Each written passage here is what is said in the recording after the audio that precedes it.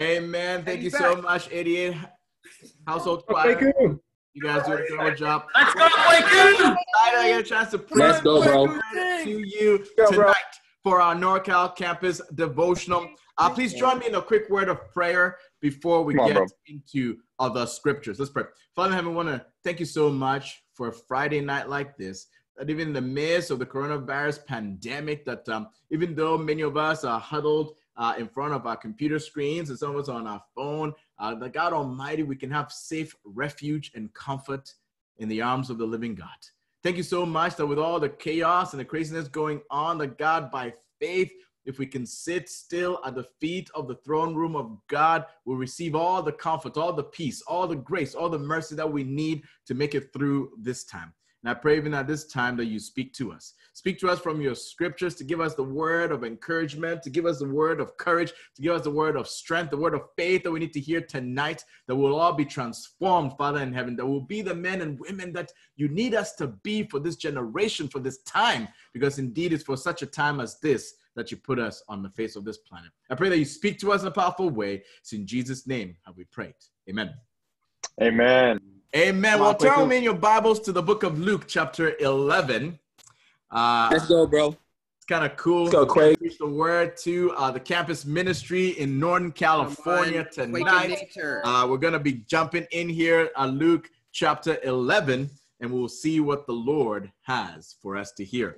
In Luke chapter 11, verse 1, we read these words. One day, Jesus was praying in a certain place. When he finished, one of his disciples said to him, "Lord, teach us to pray, just as John taught his disciples." He said to them, "When you pray, say, Father, hallowed be your name. Your kingdom come. Give us each day our daily bread. Forgive us our sins, for we also forgive everyone who sins against us. And lead us not into temptation." Let's pause there real quick. This is a day in the life of Jesus. And it says that he is with his disciples, and he basically separates himself for a time so he can go and pray. And it says his disciples basically were observing him as he's praying, and they just didn't interrupt him. They just kind of waited for him. And when he was done praying, they approached him and they're like, "Hey, Lord, could you teach us to pray the way that John taught his disciples to pray? Because we've been watching you pray, and we want to be able to imitate you in your prayer life. We have noticed that the power that you get from God to do the miracles and to preach the word comes as a result of your prayer life. We want that as well, so teach us to pray just as you are praying." What's incredible about this passage is because sometimes we ask the question, well, Jesus's apostles / disciples were all Jewish men. So they were men who had been raised up in Judaism. They had the temple, they had the offerings, and they were basically familiar with God and prayer with God. So why would they ask Jesus at this advanced stage in age that they are to teach them to pray? Yes, one answer is that they're super humble. 2, yes, indeed, they want to be able to pray like Jesus. 3, yes, indeed, they want to be able to be as effective at doing the work of the Lord like Jesus was. And so they wanted to be able to imitate him as they pray, which is true. But one of the foundational reasons why the disciples asked Jesus to pray is because, just like we said, they had actually grown up in Judaism. And in Judaism, people did not have a personal, intimate relationship with God. They knew God as the Jehovah God, the Almighty God, who sat up on high like a king. And so us common people, just as you have zero rights to approach the king, the common average Jew was like, hey, God is the King of Kings, the exalted Father and God. There's no way I can approach him. There's no way I can have audience with him. A slight tangent. That's the reason why it was such a big deal when Jesus died on the cross. The curtain in the temple was ripped in half.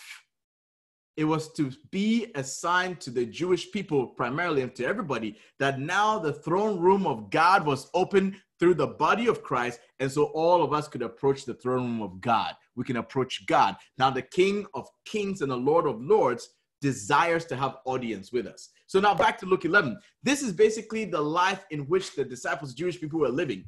They basically had no thought of how they could approach God, how each individual could have a personal relationship with God. What they were used to was, depending on where you lived, you made a yearly or annually pilgrimage from wherever you lived to the temple in Jerusalem, and you came bearing the offering. Either you were a poor person and you came with doves, or you're rich enough to have a ram or a goat or a sheep, and you brought it as your offering, and the priest would take it from you, and then they'll kill it and they'll offer it, and then you go back to your town. And so their relationship with God, the interaction with God, was based on what the priest would tell them.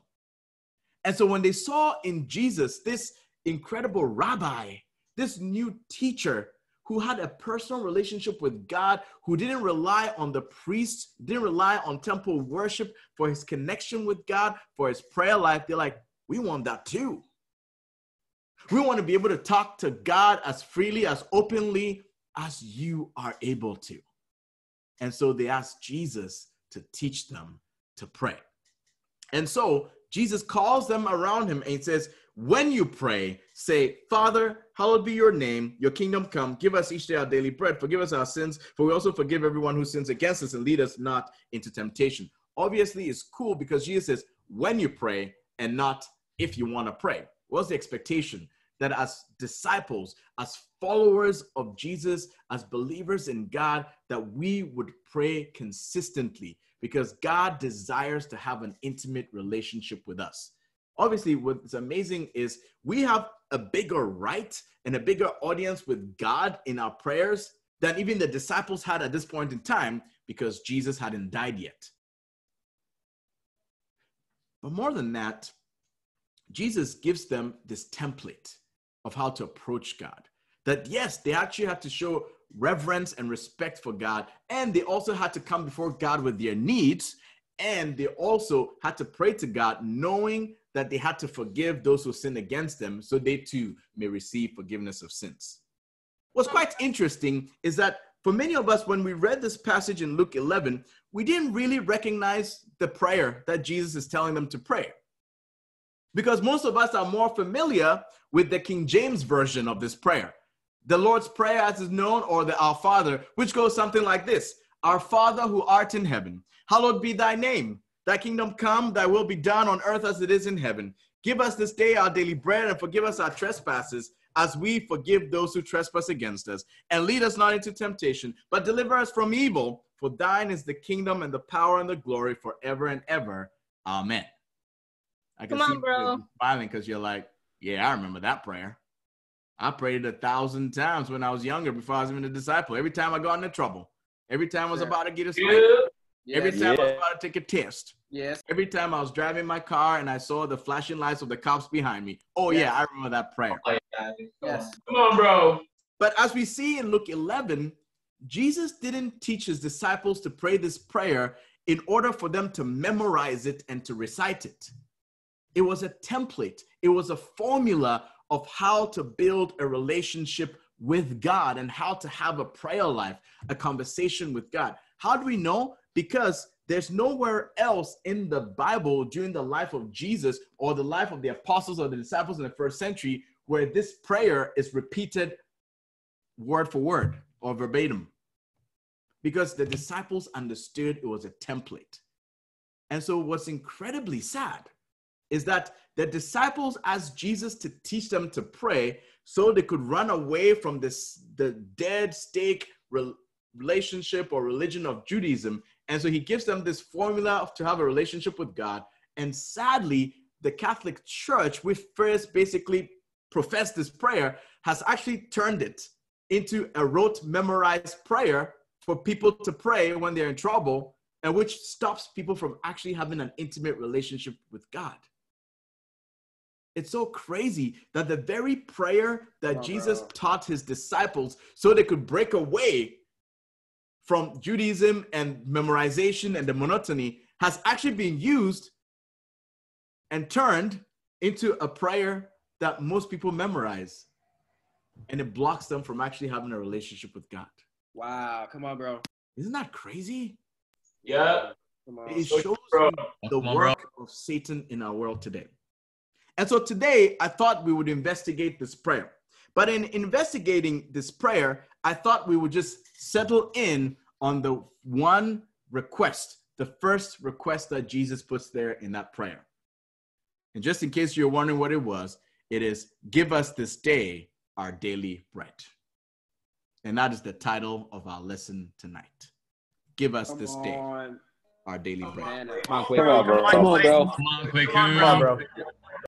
When Jesus gave his disciples the template of how to pray and to approach God, he actually tells them, you start with reverence and respect and honor for God before you even have a request for God, which is an incredible thing for all of us to learn, because if I'm honest, most of us begin our prayers with everything we want to complain about, everything that's going wrong, and everything we want to ask God for, before even thinking about humbly honoring and respecting and revering God.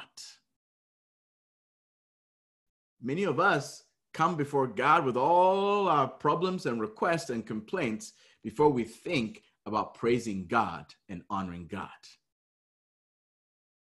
And so today we're going to start with the first request. Give us this day our daily bread. Turn with me to Exodus chapter 16. Come on, bro. Our first point. It's awesome, bro. Manna in the morning. There it is. Exodus. Yes. Give us this day our daily bread. Sing it, bro. Exodus 16.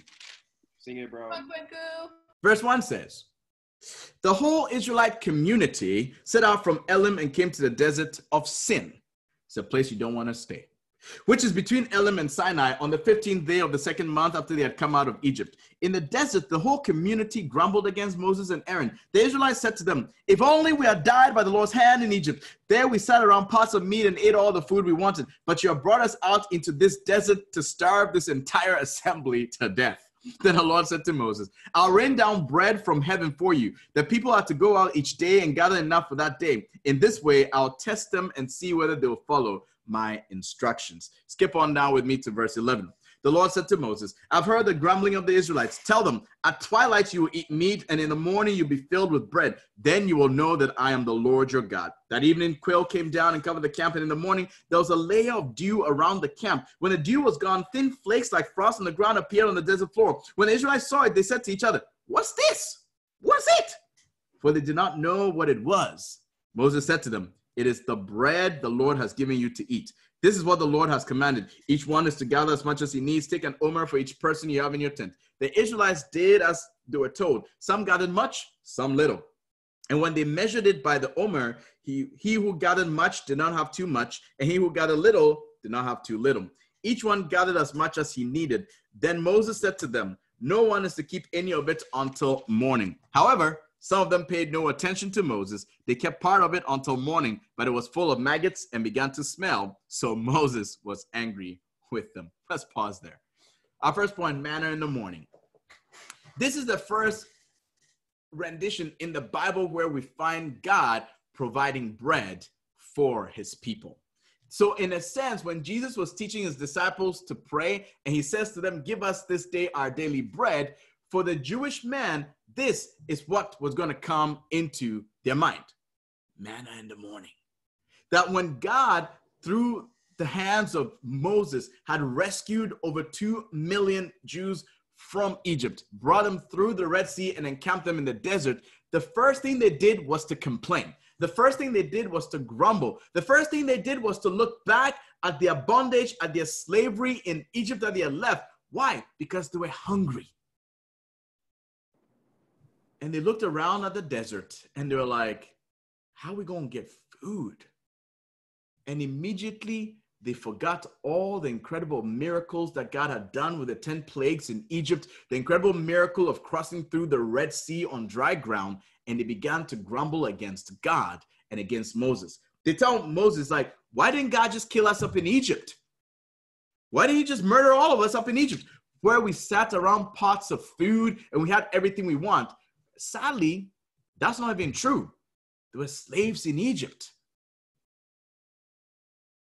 They were looking back on their past slavery, and in the light of their pain of today, they actually not only misremembered what had gone on in their past, they were actually deceived about their life in Egypt.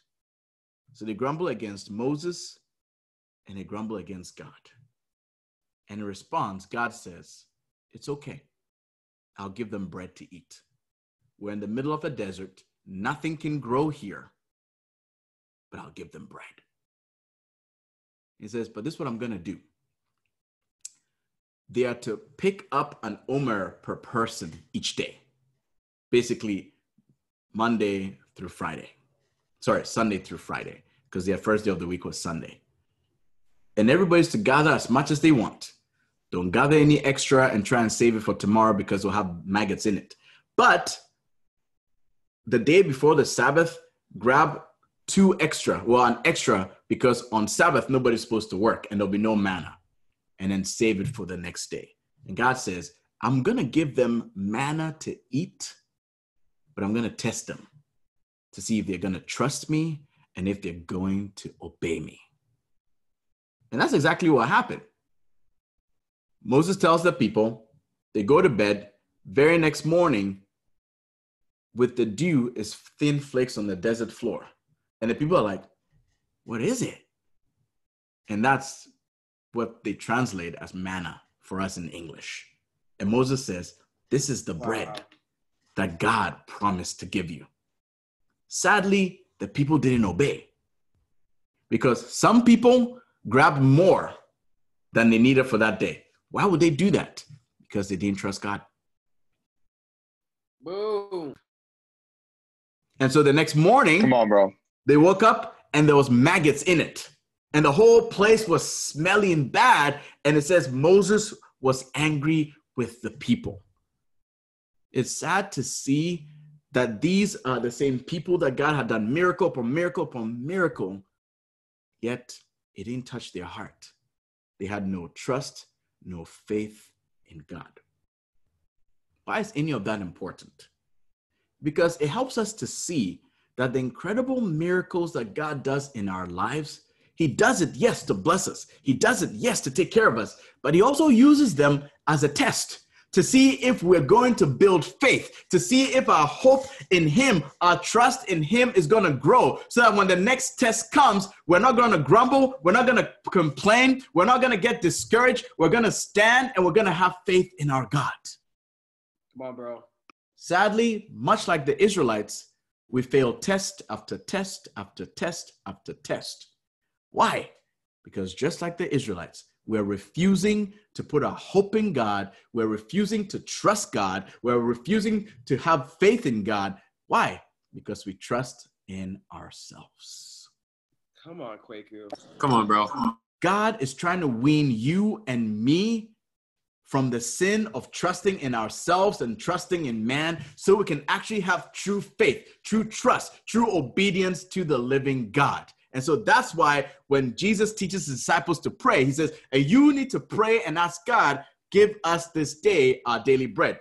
Implying y'all's got to pray every single day. And in the same heart and mind that God was trying to institute in the disciples, you got to trust God every single day and have faith in him every single day that he's got you no matter what's going on around you. Are you with me, church?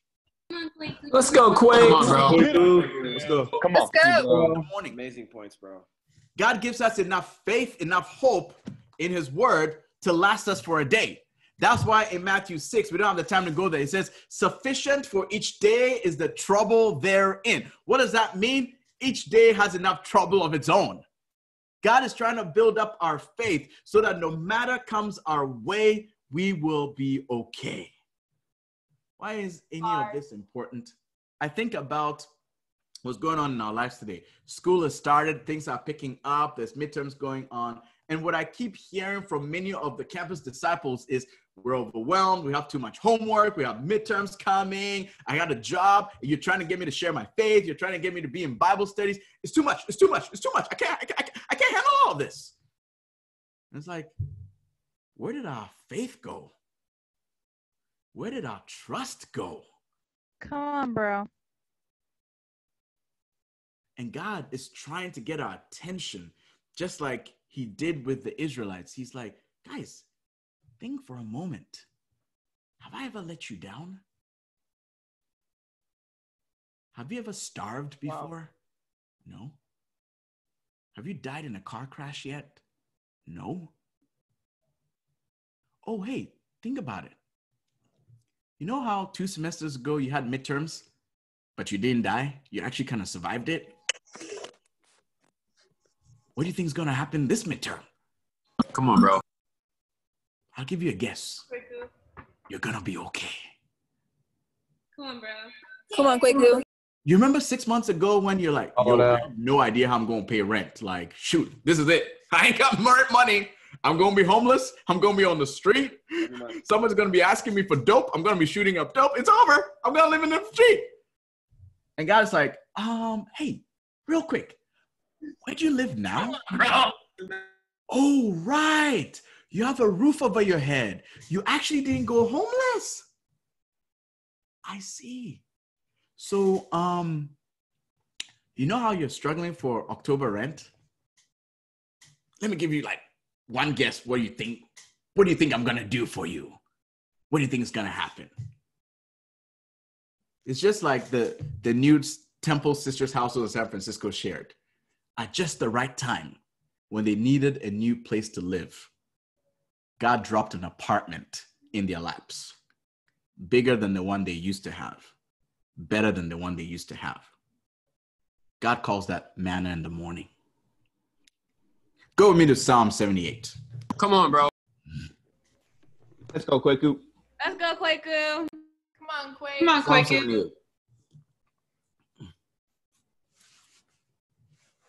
Verse 9 says, the men of Ephraim, though armed with bows, turned back on the day of battle. They did not keep God's covenant and refused to live by his law. They forgot what he had done, the wonders he had shown them. He did miracles in the sight of their fathers in the land of Egypt, in the region of Zoan. He divided the sea and led them through. He made the water stand firm like a wall. He guided them with the cloud by day and with light from the fire all night. He split the rocks in the desert and gave them water as abundant as the seas. He brought streams out of a rocky crag and made water flow down like rivers. But they continued to sin against him, rebelling in the desert against the Most High. They willfully put God to the test by demanding the food they craved. They spoke against God, saying, can God spread a table in the desert? When he struck the rock, water gushed out and streams flowed abundantly. But can he also give us food? Can he supply meat for this people?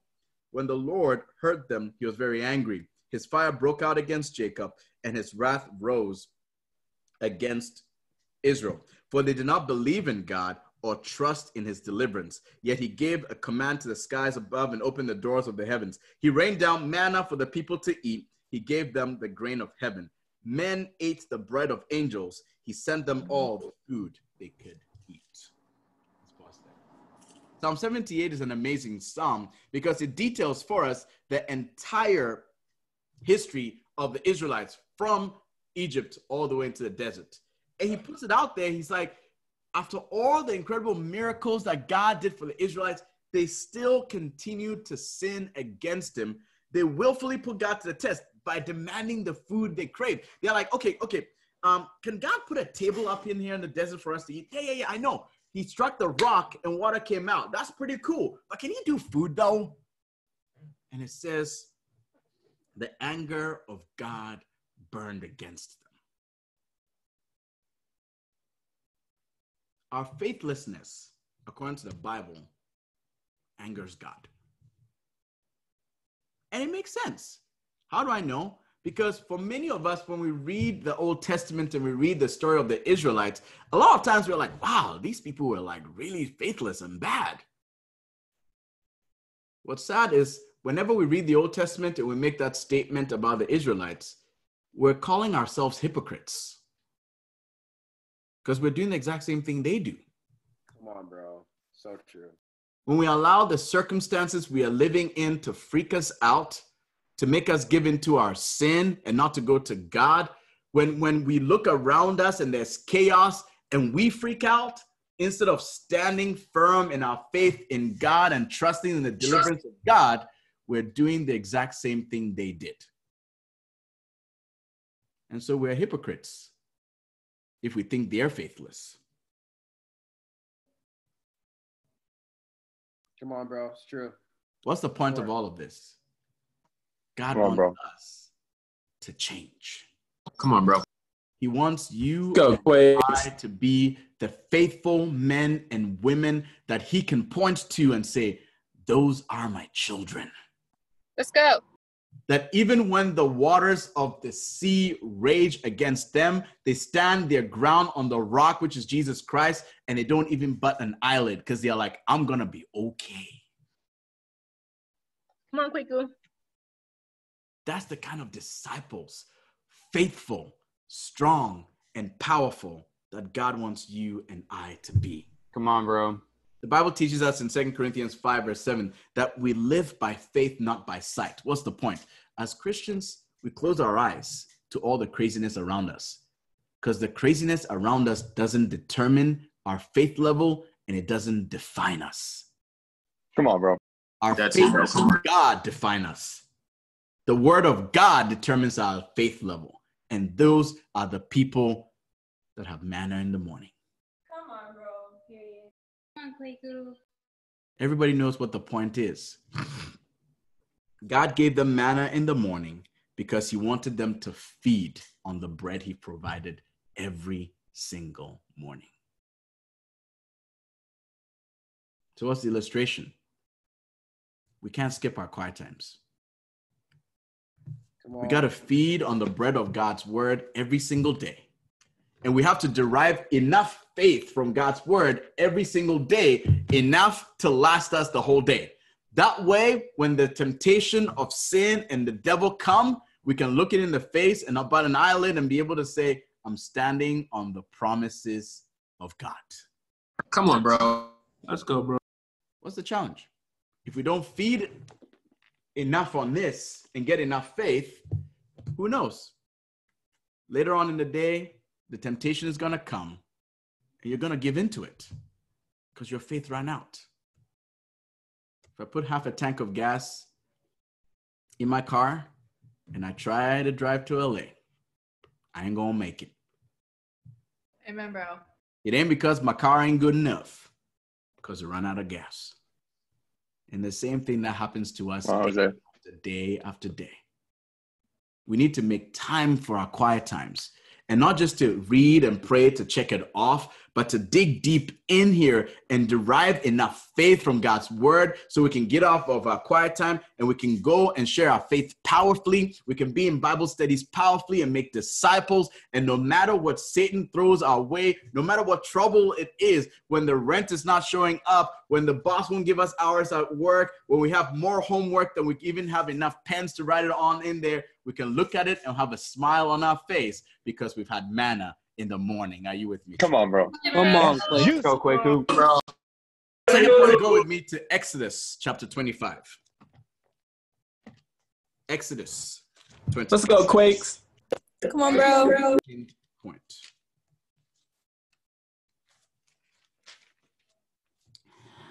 In verse 23, the Lord says through Moses, make a table of acacia wood, 2 cubits long, a cubit wide, and a cubit and a half high. Overlay it with pure gold and make a gold molding around it. Also make around the rim and a handbreadth wide and put a gold molding on the rim. Make 4 gold rings to the table, fasten them 4 corners where the 4 legs are. The rings are to be close to the rim to hold the poles used in carrying them. Verse 29, and make its plates and dishes of pure gold, as well as its pitchers and bowls for the pouring out of offerings. Put the bread of the presence on this table to be before me at all times. Pause. In Exodus 25, God instructs Moses to build the tabernacle. It was basically going to be the physical location where God would come to commune with his people, the place which will hold, in quote, the presence of God. So they'll know. And so it's like, make the tabernacle, put the lampstand in it. But I also want you to make a solid gold table. And on that table, put plates and dishes of pure gold and set before me the bread of the presence, so that the bread of the presence will be on the table before me at all times. And that's the second point, the bread of his presence. Now, obviously, some of you may be asking, what the heck is the bread of his presence? For that, let's go to Leviticus 24. Let's go, bro. I like nuggets, bro. What kind of Leviticus chapter 24.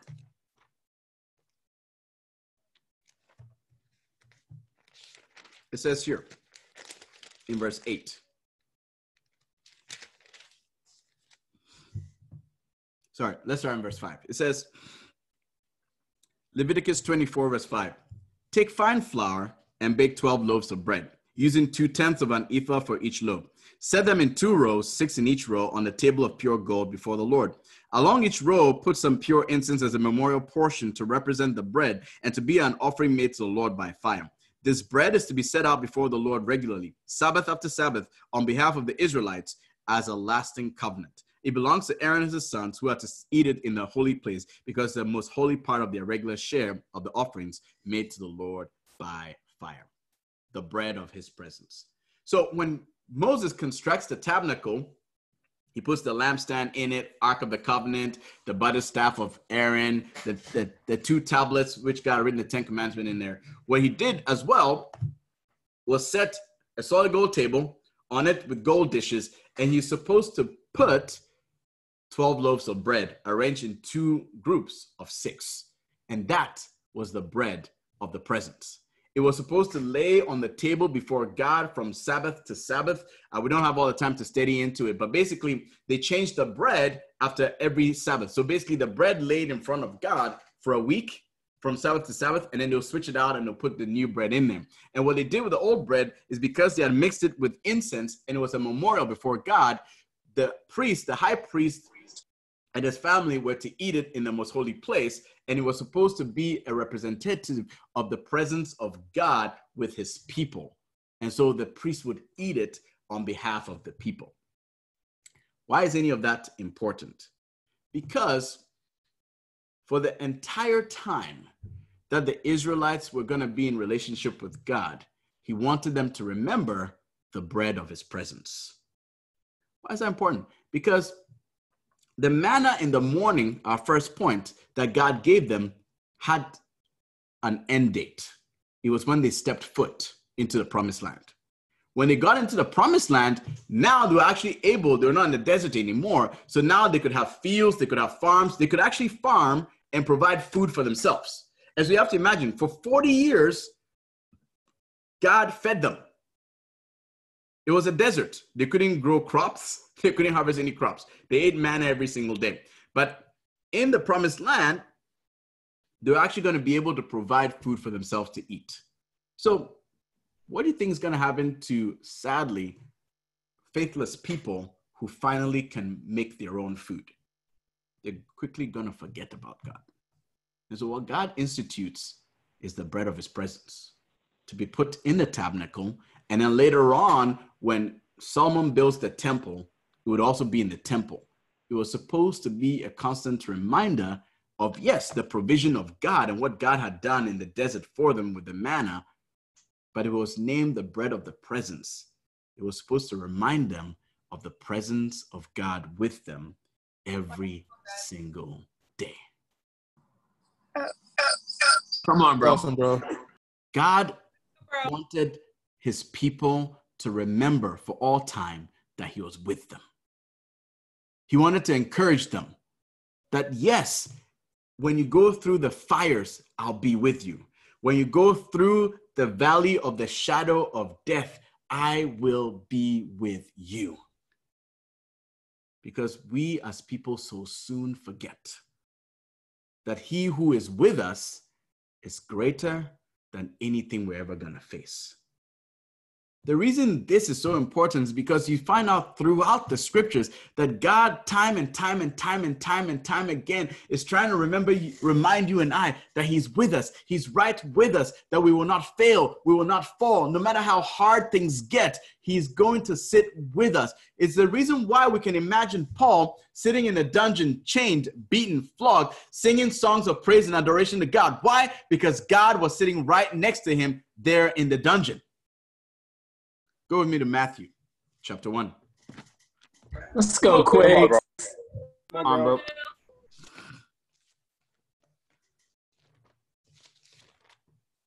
Matthew chapter 1. Verse 18. This is how the birth of Jesus came about. His mother Mary was pledged to be married to Joseph. But before they came together, she was found to be with child through the Holy Spirit. Because Joseph, her husband, was a righteous man and did not want to expose her to public disgrace, he had in mind to divorce her quietly. But after he had considered this, an angel of the Lord appeared to him in a dream and said, Joseph, son of David, do not be afraid to take Mary home as your wife, because what's conceived in her is from the Holy Spirit. She will give birth to a son, and you are to give him the name Jesus, because he will save his people from their sins.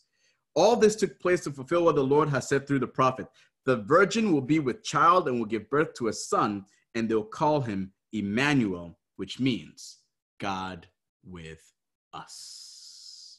Pause there. We all know the story. We're not going to go into it because we're all familiar with the Christmas story. Joseph had it in mind to divorce Mary quietly, yes, so that she doesn't get caught and get stoned and killed. But the angel tells him, don't do that. Was conceived in her of the Holy Spirit. She's going to give birth to a son. You're going to call him Jesus, which is the Greek version of the name Joshua, which means Savior or God saves. And it's like, yeah, the son to be born to you is going to be the Savior of the world. And yes, he's the fulfillment of the scripture in Isaiah that in the future, a son, a Messiah, a prophet will walk amongst us, and his name will be Emmanuel, meaning God with us. Why does Jesus get that name? It's because, yes, Jesus walked amongst us. He was supposed to be God with us. It was God's reminder to us, I am with you. What are you afraid of? I am with you. Why are you so anxious? I am with you. Why are you so stressed? I am with you. Why so discouraged? I am with you. And throughout the pages of the Bible, God tried to remind us that over and over and over again. But then somebody might say, but Jesus no longer walks amongst us. I got every right to be stressed out, freaked out, neurotic, and exhausted. AKA, I'm fine. Go with me to John 16. Come on, bro. Real quick. John 16. This is awesome, bro. Come on, bro. Come on, bro. Come on, bro. Verse 5 reads, now I'm going to him who sent me. Yet now if you ask me, where are you going? Because I've said these things, you're filled with grief. But I tell you the truth, it is for your good that I'm going away. Unless I go away, the counselor will not come to you. But if I go, I'll send him to you. Skip on down with me to verse 12. I have much to say to you, more than you can now bear. But when he, the Spirit of truth, comes, he will guide you into all truth. He will not speak on his own. He will speak only what he hears, and he will tell you what is yet to come. He will bring glory to me by taking from what is mine and making it known to you. All that belongs to the Father is mine. That's why I said, the Spirit will take from what is mine and make it known to you. So what's Jesus' answer to all of us? We're like, well, but Jesus Don left me here. He's like, it's good that I left so I can give you my Holy Spirit, the counselor who's going to be with you forever, who's always going to remind you that Emmanuel, God is with us. This is one of the incredible honors that we have as disciples. That when we make a decision to repent of our sins and get baptized, we get forgiveness of all our sins, past, present, and future. But God deposits in us the gift of the Holy Spirit, who is in us, yes, as a seal guaranteeing our inheritance with God when he comes back to take his children. But before that time comes, we can walk here on this planet knowing every single day that the Spirit of God dwells in us. And so because of that, Emmanuel, God is with us. Come on. Come on, bro. And because we know that, and because we live with the Spirit of God with us, because we have Jesus and Emmanuel, we got nothing to be afraid of. We got nothing to be scared of. It's so amazing to live in this time of coronavirus, and there are people dying all around us. And I'm not saying that we have a cavalier attitude and we don't care about what's going on. We do care, but we know that we have God with us, so he will take care of us. He will save us. We'll be okay. I'm sure most of you have heard by now that the president has coronavirus. He got COVID-19. Yep. We've been in quarantine since March of this year. And to date, no disciple has died from COVID-19. Yes, many disciples have gotten it. We've shared the story before. Even our dear sister Sandra got COVID-19 while she was pregnant. She had to be put in an induced coma for 2 straight weeks so they could pull the baby out of her. But mother, baby, and father are okay. In the parish church, COVID-19 went through almost half of the church, but they're all okay. Why? Because Emmanuel, God is with us. Come on, bro. Let's go, Quakes. What does God want you and I to understand? That wherever it is that we go, Emmanuel, God is with us. Jesus may not be walking amongst us physically anymore, but that's why he gave us his spirit to be a constant reminder, like he's always done throughout the Old Testament into the New Testament, that he is with us. Go with me to Matthew 28. Come on, bro. Come on, bro. Let's go. Let's go, Kwaku. Matthew 28. It's a passage we're all super familiar with, and we love so much because it's the Great Commission. And it says here in verse 18, it says, "Then Jesus said to them, all authority in heaven and on earth has been given to me. Therefore go and make disciples of all nations, baptizing them in the name of the Father and the Son and the Holy Spirit, and teaching them to obey everything I've commanded you. And surely I am with you always to the very end of the age." And so what's the point? This is the Great Commission. Jesus wanted to make sure that salvation could come to the ends of the earth. So he sent his disciples out. He said, go, you make disciples, you baptize them, and then you teach them to obey everything I've commanded you. And then after he utters these words, according to the historical account, according to the biblical account, he was taken up into heaven before their very eyes. And so if somebody were to ask you, what was the very last spoken word the disciples audibly heard from Jesus before he left? It technically wasn't the Great Commission to go make disciples. Actually, it was, I'm with you always. Jesus' last words on this planet, yes, was to command us to make disciples, but it was a reassurance that he's with us. Come on, bro. God wants to encourage us and to build our faith that he's with us. Let the storms come. Let the earth quake. Let the oceans roar. Emmanuel, God is with us to the very end of the age. Come on, bro. Come on. When I read this, it encourages me and it convicts me. Why? Because God desires so much to have an intimate relationship with us. It's so sad that even I take my quiet times for granted because God, the King of Kings, the Lord of Lords, desires to sit with me and talk with me, hear what's on my heart, hear what's on my mind. He desires for me to cast all my cares and my anxieties at his feet so I can walk away free from all of my burdens. I can walk away knowing that God is with me, so I have no reason to be anxious or stressed or scared or freaked out. And we don't take advantage of it. Tonight, God is calling you and I back to have intimate relationships with him. God is calling us back to that very night when most of us got a chance to get baptized, where we're like, oh my gosh, yes, all my sins are gone, but I feel like I'm standing in the presence of God. I feel like God is shining his light upon me. I feel like if I stretch my hands out deep enough, I might be able to touch the face of God. And God is saying, yes, you can. I want you to do that every single day. I want you to remember that every single day. And so Jesus' last words to the disciples, I am with you. He goes up into the skies. Many of us are fired up to be part of a fired up fellowship of churches. But God is calling you out to have an intimate relationship with him.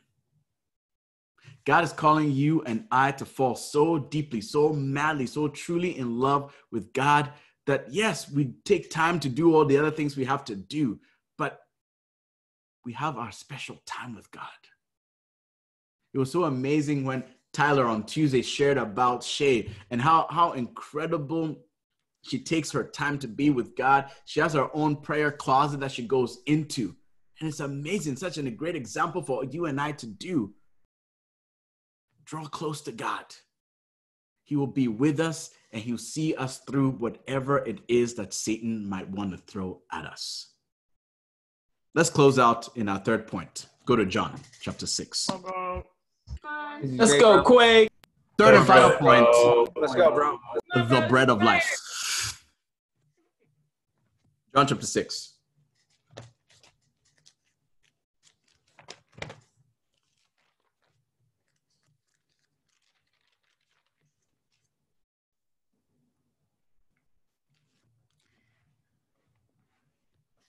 Let's start here in verse 5 of John chapter 6. It says, when Jesus looked up and saw a great crowd coming toward him, he said to Philip, where shall we buy bread for these people to eat? He asked us only to test him, for he already had in mind what he was going to do.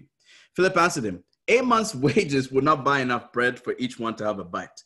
Another of his disciples, Andrew, Simon Peter's brother, spoke up. Here is a boy with 5 small barley loaves and 2 small fish. But how far will they go among so many? Jesus said, have the people sit down. There was plenty of grass in that place, and the men sat down, about 5,000 of them. Jesus then took the loaves, gave thanks, and distributed them to those who were seated as much as they wanted. He did the same with the fish. When they had all had enough to eat, he said to the disciples, gather the pieces that are left over. Let nothing be wasted. So they gathered them and filled 12 baskets with the pieces of the 5 barley loaves left over by those who had eaten. After the people saw the miraculous sign that Jesus did, they began to say, surely this is the prophet who is to come into the world. Jesus, knowing that they intended to come and make him king by force, withdrew again to a mountain by himself. Let's pause it real quick. So this is when Jesus feeds the 5,000. He's been preaching. The people have been traveling with him. And so he turns to his disciples and he sees the crowd and says, hey, where are we going to buy bread for all these people to eat? Because they're hungry and they've been here for so long. And the Bible's amazing because it makes the point that he only asked this as a test. He already knew what he was going to do. Test of what? Did Philip and the other disciples have faith enough in Jesus? Today, like we're talking about, believe enough that Jesus, Emmanuel, God was with us, so everything's going to be okay. But they didn't do it. They immediately turned to themselves, and they're like, well, let me do this calculation real quick. It's going to take 8 months' wages to feed all of them, and we ain't got that kind of money. And Jesus says, have the people sit down. And then he multiplied the bread so everybody could eat. He's doing for them the exact same thing God had done for the Israelites. I'll give you bread to eat every single day. He's doing for them what God had done for the Israelites when he says, just take 12 loaves of bread and put it on the table every time you see it so it can remind you, I'm with you. I got you. You got nothing to be freaked out, insecure, neurotic, exhausted about. I got you. But it goes on. It says here in verse 25, John 6:25. When they found him on the other side, because you remember, the people wanted to come make him king by force, but he slips away. Then they find him. When they found him on the other side of the lake, they asked him, Rabbi, when did you get here? Jesus answered, I tell you the truth. You're looking for me not because you saw miraculous signs, but because you ate the loaves and had your fill. Do not work for food that spoils, but for food that endures eternal life, which the Son of Man will give you. On him, God the Father has placed his seal of approval. The people come and find Jesus and would assume that they have faith in him now. No. Jesus is like, no. You guys are here because you had food to eat. All you care about is food. But don't wear yourself out for food that spoils, but wear yourself out for food that will endure for eternal life. You guys know where Jesus is going here. So let's skip on to it. 32. Jesus said to them, I tell you the truth. It's not Moses who has given you bread from heaven, but it's my Father who gives you the true bread from heaven. For the bread of God is he who comes down from heaven and gives life to the world. So they said, from now on, give us this bread. Then Jesus declared, I am the bread of life. He who comes to me will never go hungry, and he who believes in me will never be thirsty. Jesus is the bread of life. Jesus wants you and I to feed upon him, to stay connected with him, to stay close to him. He grants us eternal life. He grants us salvation. He takes care of everything we have. Feed on Jesus. Remain with Jesus. Remain in Jesus. You got nothing to be worried about. This is the honor we have as disciples, to be with Jesus.